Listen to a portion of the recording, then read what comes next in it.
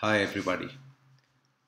When you open an anterior tooth, especially in the lower segment, and if there are two canals and if they're joining, take it from me, it is said by default that the first canal that you get is always a buccal canal. And if they're joining canals, there's a theory behind it. Between the buccal and the lingual canal is relatively straight and not the buccal canal.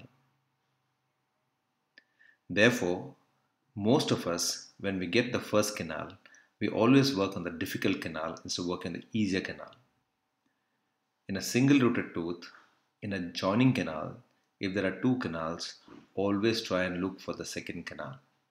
The second canal being lingual, we often miss because it's below the cingulum and below the height of contour.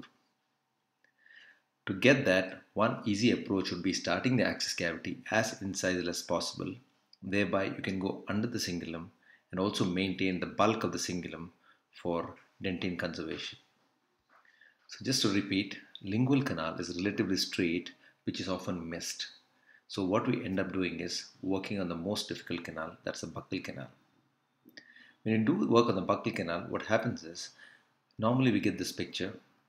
It's a bang-on picture. You may say, okay, I'll take an angulation radiograph like a slob, a mesial or a distal. Fair enough. But what still happens is, you don't know exactly the separation. You may have to still horizontal angulate it even more. This is the angle that we never get to see intraorally. So understand one thing, in joining canals, when they join, the more deeper they join, the more difficult it becomes. At the point of joining and at the point of turning, you always get stuck.